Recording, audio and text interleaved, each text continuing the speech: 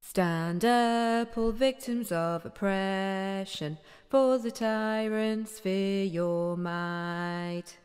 Don't cling so hard to your possessions, for you have nothing if you have no rights. Let racist ignorance be ended, for respect makes the empires fall. Freedom is merely privilege extended, unless enjoyed by one and all. So come, brothers and sisters, for the struggle carries on. The Internationale unites the world in song. So comrades, come rally, for this is the time and place. The international ideal unites the human race. If you're someone who considers themselves on the political left, communist, anarchist, or even social democrat, then you've probably, in one way or another, come across the hymn known as the Internationale. This masterpiece is one of the most widely translated and adapted ballads in the world, sung in over 115 languages in a spirit of global working class solidarity. Despite its contentious history and attacks from the right, the Internationale remains the de facto anthem of the global socialist movement to this day, and continues to communicate the same message of international unity in the global struggle waged by the toiling masses of the earth. Internationale unites the world in song. The Internationale was written by an anarchist poet named Eugène Pottier during an extraordinary turbulent period in France's history. The French Revolution gave rise to an emerging bourgeois class who took the revolutionary slogan of freedom, equality, and fraternity and applied it exclusively to themselves, the propertied class, keen on exploiting workers like Pottier. Like many workers of the 19th century French proletariat, Pottier was active in the milieu of radical working class politics. At the age of 14, he witnessed the insurrection of 1830, which cost the lives of 1,800 revolutionaries, and in 1848 he participated in the establishment of the Second Republic. After Louis Bonaparte made himself emperor in 1851, Pottier poured his anger and outrage into his poem entitled "Who Will Revenge This?" His response came in 1870, when the Parisian masses rose up and overthrew Louis Bonaparte and established the Paris Commune. Pottier, a favored poet among the workers, served on the Public Services Commission of the Commune and held a seat on the communal council after a 93% share of the vote. The Paris Commune is widely regarded as the first successful example of the proletarian class ousting its oppressor and establishing a dictatorship of labor. Marx and Engels celebrated the success of the Paris Commune and drew great lessons from its achievements. However, they were also critical of the anti-statist anarchist tendencies within the Commune, including those of Pottier himself. Marx and Engels knew that without seizing the state, the revolution would only remain temporary, as the state would simply be left open and reorganized by the bourgeois class. 72 days after the establishment of the Commune, the bourgeoisie had done just that. The French army soldiers were sent to Paris and massacred the communards in what became known as Bloody Week. The Paris Commune was dismantled, but its history and tradition continued to inspire future generations of revolutionary proletarians to continue the fight for freedom, equality, and fraternity.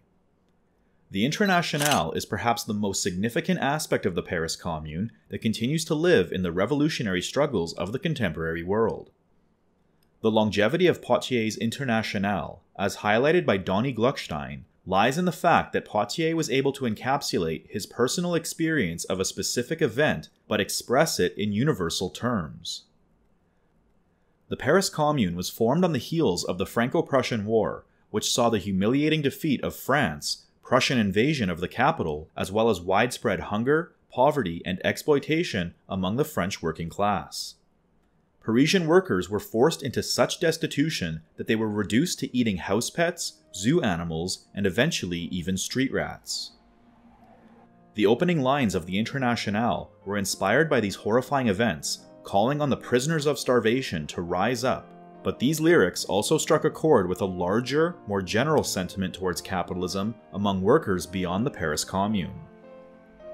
The Paris Commune was established during a period where workers were also starving for literacy. At the start of the revolution in 1789, only 40 to 50% of the French population could adequately read and write. By the establishment of the Paris Commune, literacy reached roughly 70%, and by the early 20th century, virtually all French workers were literate. Working-class intellectuals understood the importance of literacy, not only for the sake of communication, but for the sake of building individual autonomy among the workers. Literacy would allow the workers to become the masters of their own lives by enriching them with education, culture, history, and so on. This central task of the Paris Commune is reflected in the lyrics of the Internationale, challenging the authority of the Church by doing away with superstition. The communards understood that without their own enlightenment, the workers would continue to fall under the sway and influence of the Catholic Church, which held a great deal of power over the shape of marriage, family life, public education, and community solidarity. But through literacy and enlightenment, reason would replace superstition and allow working people to take control over their own fate. Poitier's original version of the Internationale was intended to be sung to the tune of La Marseillaise, but in 1864, the Belgian socialist and member of the First Internationale, Pierre de Geyser, recomposed the melody to appeal to a working-class audience beyond France. Geyser's version was produced as the anthem of the International Working Man's Association, which helped further embed the song deep within the socialist tradition. Geyser neglected to copyright the ballad, but as it slowly became more popular, his brother claimed it and began to collect royalties. Pierre attempted to sue his brother in court, but he could not prove his authorship over the piece and was up against political forces larger than himself. He ended up losing the case and was forced to helplessly stand by and watch his brother collect royalties on his gift to the working class. However, during World War I, his brother hanged himself and left a suicide note confessing to the fraud and gave attribution to Pierre, which was enough evidence to reverse the court's ruling in 1922 and once again give the song back to the workers of the world. The lyrics of the Internationale were translated into Russian in 1902, and in 1918, shortly after the Bolshevik Revolution, an adapted version of the song was made into the official anthem of the United Soviet Socialist Republics.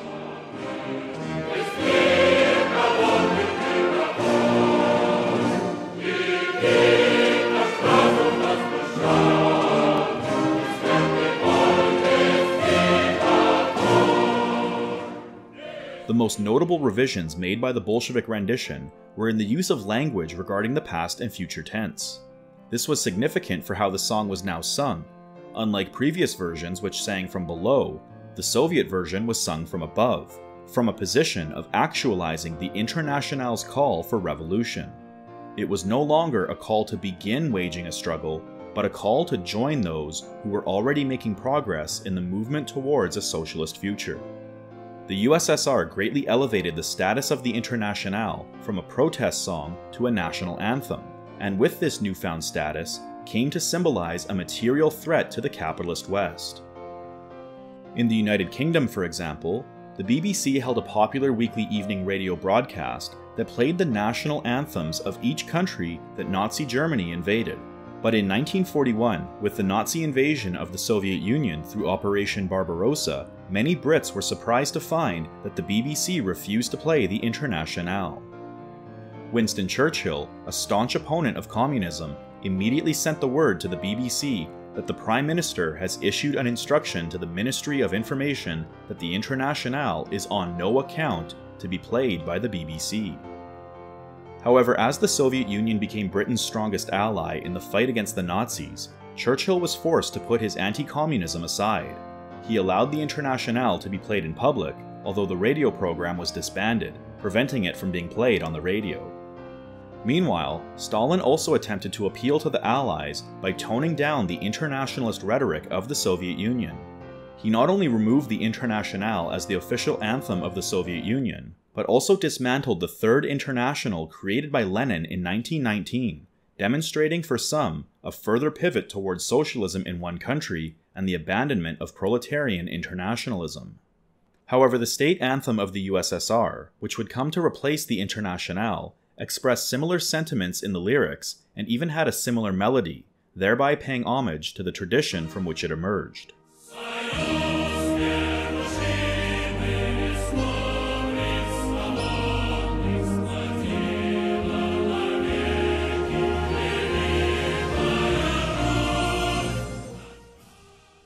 In China, Hu Chubai revised the translation of the lyrics into Chinese after having attended the 4th conference of the Comintern in 1921. Having not been able to join in the spontaneous singing of the Internationale by conference attendees with their own Chinese rendition, in 1923 he translated the lyrics from the original French into Chinese. Hu was responsible for early propaganda work of the Chinese Communist Party, and in 1927 he became acting chairman of the CCP Politburo and the de facto leader of the party.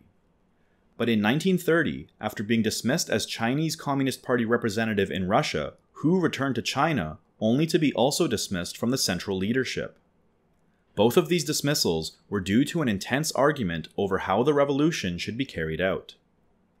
When the Red Army began the famous Long March, Hu stayed in the south to lead the bushfighting.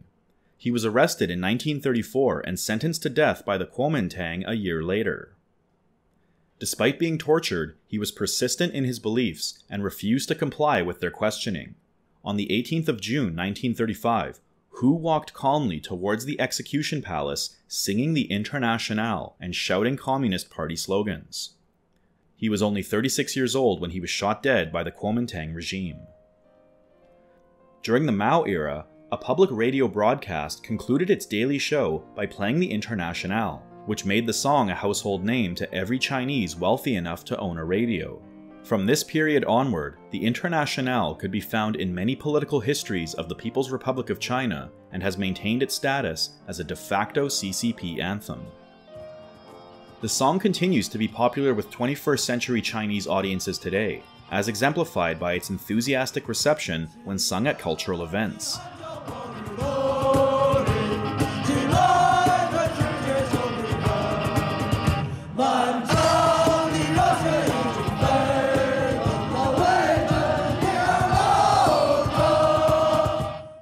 Liu Huan, a Chinese artist and musicologist, is known across China for his style of combining Western pop influence with classical music.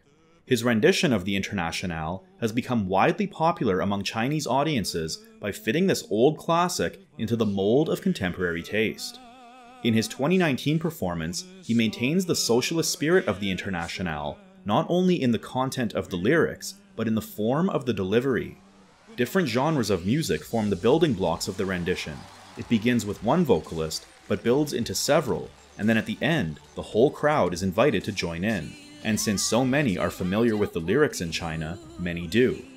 His rendition, therefore, ties the past with the present, the old with the young, and relays the relevancy of the tradition and spirit of the Internationale to a contemporary audience. Everything about the Internationale is so different from what we are used to listening to in the capitalist West. Western music is individualistic, whereas the Internationale is about the struggle of the global proletariat. Western music is sung individually, by individual performers, or in the privacy of the shower or your car. The Internationale is meant to be sung together. That's why there's 115 versions, all sung in different languages. Furthermore, capitalist music is a commodity. It is produced to become intellectual property and sold as an exchange value. But the Internationale is not copywritten. It belongs to no individual, but to the international working class as a whole. With that, here is Liu Huan's 2019 rendition of the Internationale, my personal favorite. Enjoy.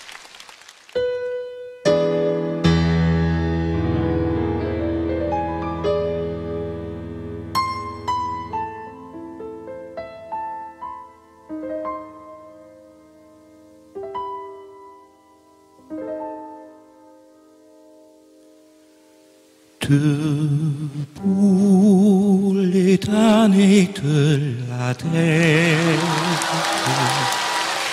que pour les forçats de la faim, la raison donne dans son cratère, c'est l'éruption de la faim. Du passé fait son table rase, folle esclave, debout, debout, le monde va changer de place, nous ne sommes rien, soyons doux. C'est la finale, groupons-nous et demain l'internationale sera le genre humain, c'est la lutte finale. Groupons-nous et demain l'internationale sera le genre humain. Gouverneur.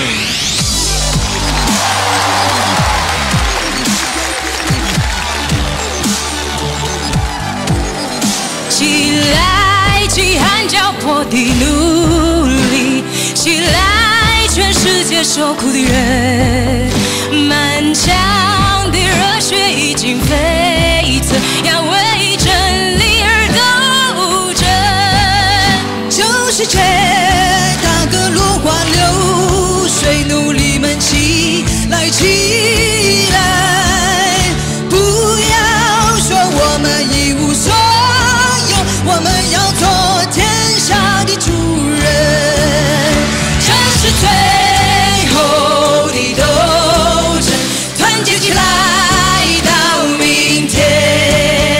Internationale就一定要实现，这是最后的斗争，团结起来到明天。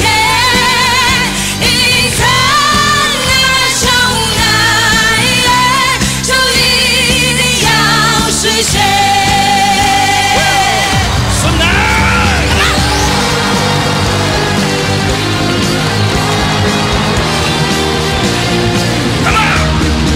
起来，饥寒交迫的奴隶，起来，全世界受苦的人，满腔的热血已经沸腾，要为真理而斗争。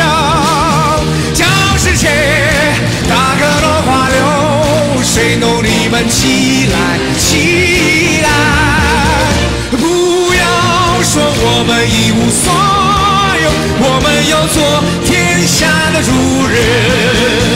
这是最后的斗争，团结起来到明天。Internationale就一定要实现，这是最后的斗争，团结起来到明天。